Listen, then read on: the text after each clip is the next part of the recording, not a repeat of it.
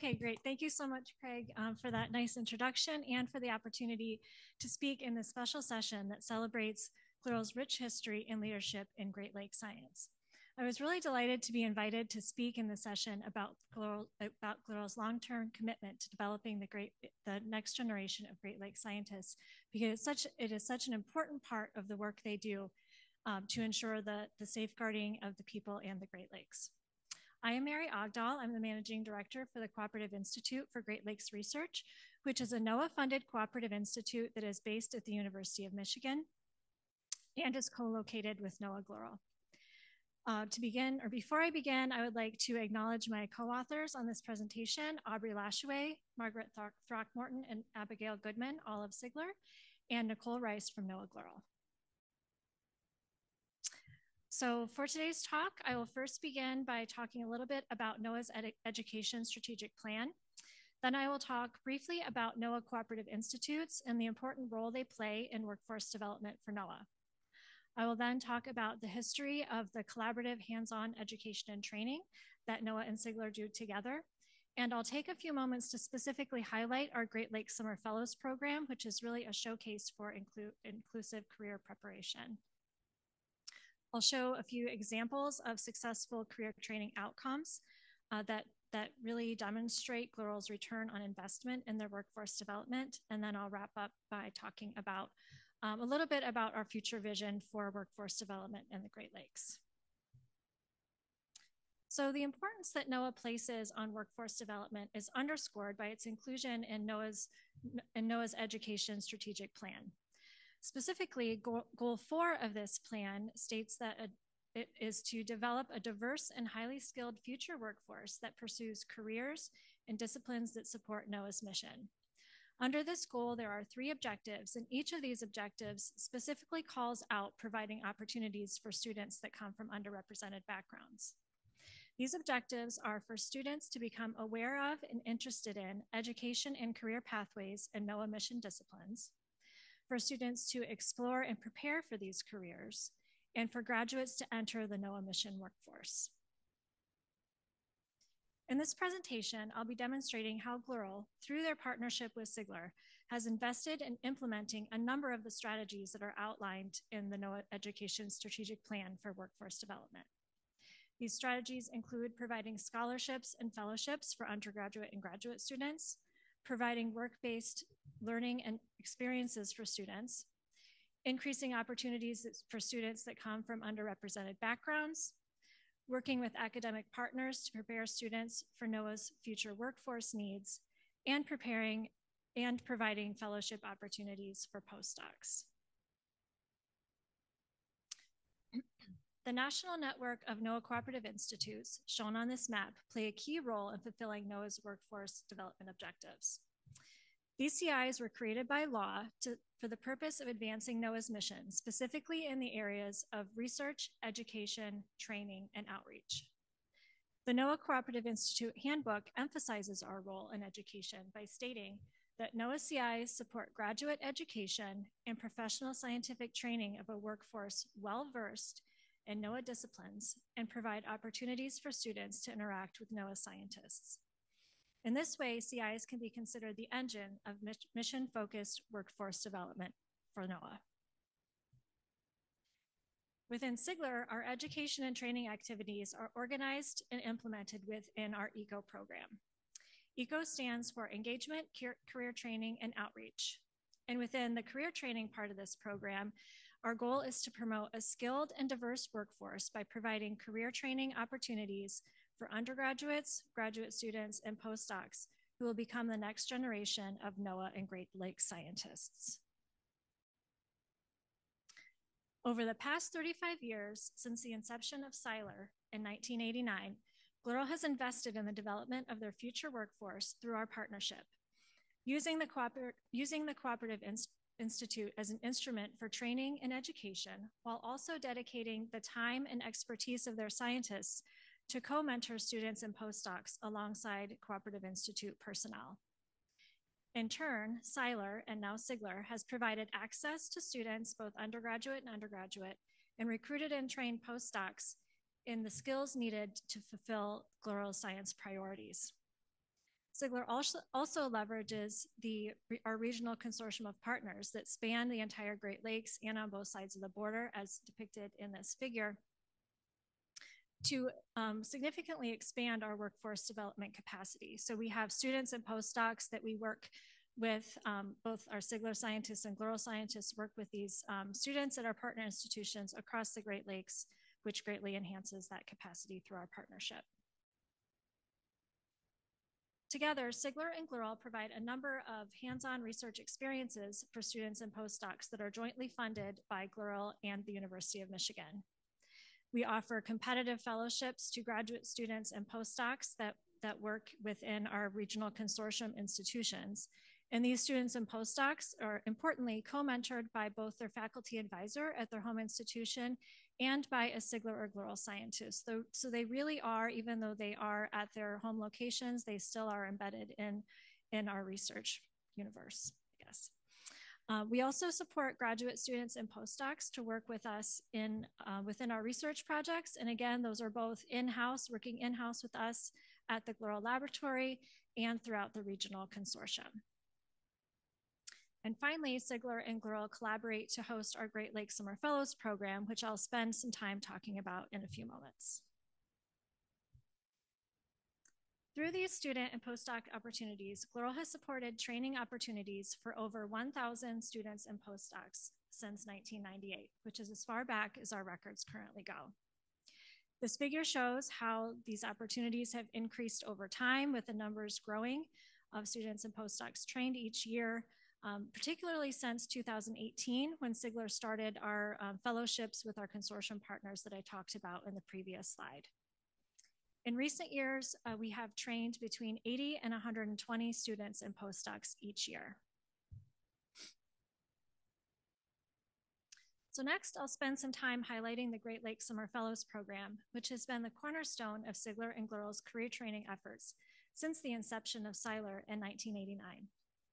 With annual funding from NOAA GLERL, SIGLR has provided hands-on immersive research training for 371 students since 1998. In this highly competitive program, undergraduate students and graduate students from across the country come to GLERL to participate in research projects that are mentored by SIGLR and GLERL scientists. The goals of this program are twofold.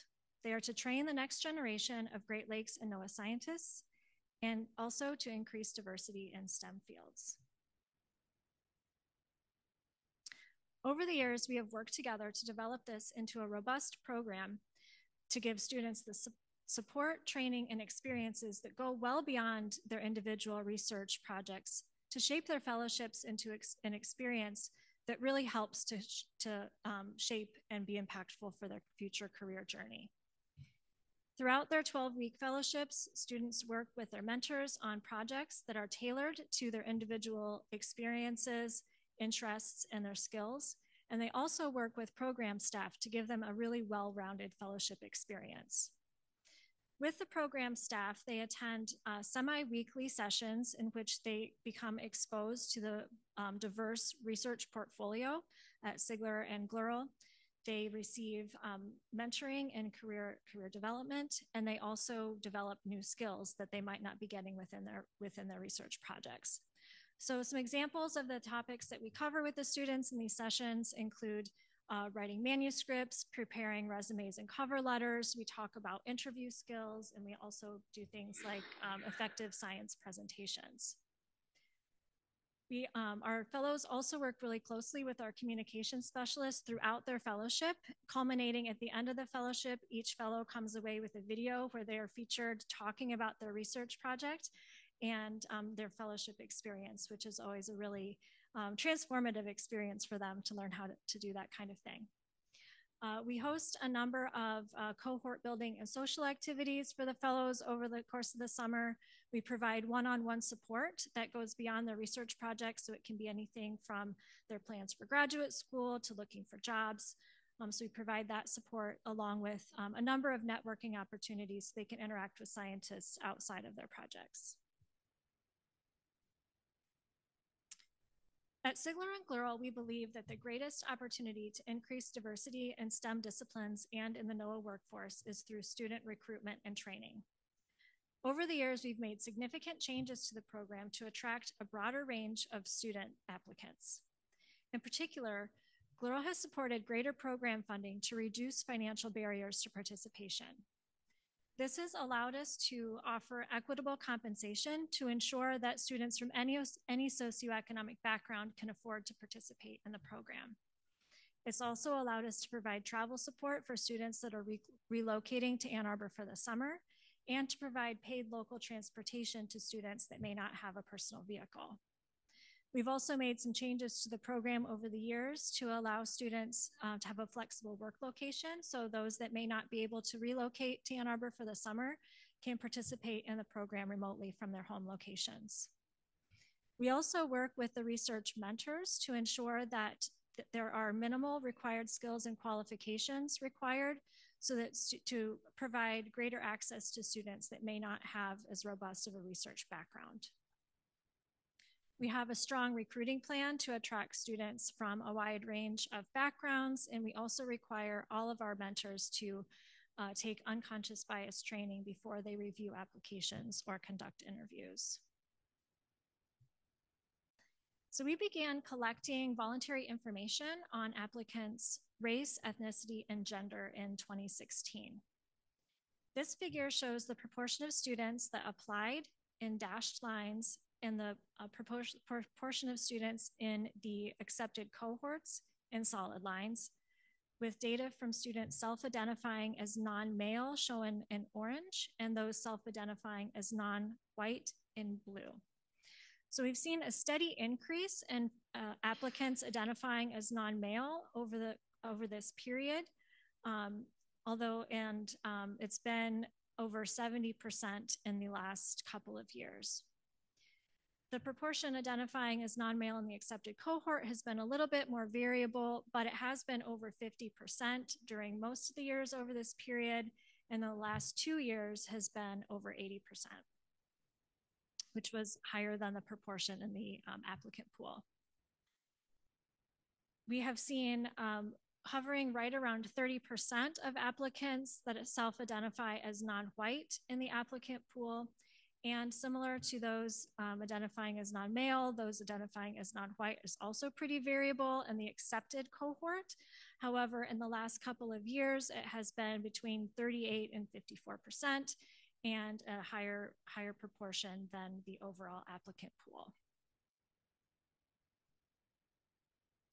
All right, so greater than any statistic or figure, the greatest measure of our success in career training is the outcomes for the students and postdocs that have been mentored in NOAA mission research. In the next few slides, I'd like to highlight some of these examples that demonstrate NOAA's return on investment for their long-term workforce development. Starting with postdocs, we have a really strong track record of successful career placements of postdocs after their time spent with us. Notably, 4 of our 7 Cooperative Institute principal investigators began as postdocs in IAGLR before they were competitively hired into research scientist positions. Other successful career placements include postdocs moving into faculty positions at various places across the country, environmental consulting positions, and government positions with places like USGS and the State of Michigan Office of the Great Lakes. Similar to the postdocs that have trained with us, we also have a strong track record of student placement directly into IAGLR staff positions. And this is really owing to the highly technical nature of the training they receive with us, as well as the requirements of many of our technical staff positions. All of the individuals shown on the top row here started out as either graduate students or summer fellows with IAGLR, and were later hired into permanent staff positions or joined us as PhD students. A few other examples of successful career placements include positions with the Great Lakes Fishery Commission, Great Lakes Commission, US EPA, and GLOS, among others. And finally, the last set of examples that I'll share reflect GLERL's greatest return on workforce development investment. And these are transitions from IAGLR training into the NOAA workforce. 5 of the current GLERL principal investigators began their NOAA training in the Cooperative Institute as either staff members, postdocs, or research scientists. In addition, 11 of the current GLERL technical staff members began their NOAA careers in the Cooperative Institute as graduate students, staff, summer fellows, and postdocs. So together, all of these examples that I've shared really demonstrate how GLERL's long history of scientific leadership and investment in the future have paid off in the development of a highly skilled scientific workforce. Looking toward the future of workforce development in the Great Lakes, we aim to continue building inclusive pathways into Great Lakes and NOAA careers by extending the training pipeline to younger age groups. Our goal is to connect the programs that we currently have, which provide opportunities for undergraduates, graduate students, and postdocs, to other existing programs that reach high school students by providing by conducting outreach to infuse Great Lakes science into their curricula, and also providing outreach and mentoring to ultimately build sustainable pathways from high school into higher education through our programs and eventually into Great Lakes science careers. We also plan to invest in direct recruitment of students at historically Black colleges and universities, Hispanic serving institutions, and tribal colleges and universities, partly through partnership with NOAA's cooperative science centers. These centers train students at minority serving institutions in NOAA mission related science. So we feel that partnering with them would really help to bolster our efforts to increase diversity in our programs. Okay, with that, I'd like to thank you very much for your time and attention, and I would be happy to take questions.